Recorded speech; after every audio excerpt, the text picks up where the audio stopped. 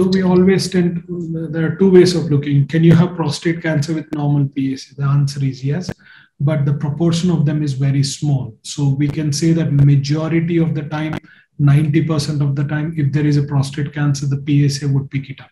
Yes.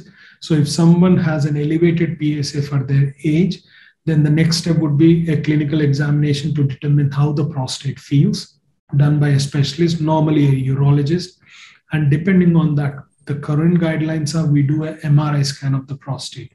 MRI gives a very good understanding of, is there a cancer within the prostate? If so, what is the volume of it? Probably what is the grade of it? What is the extent of it?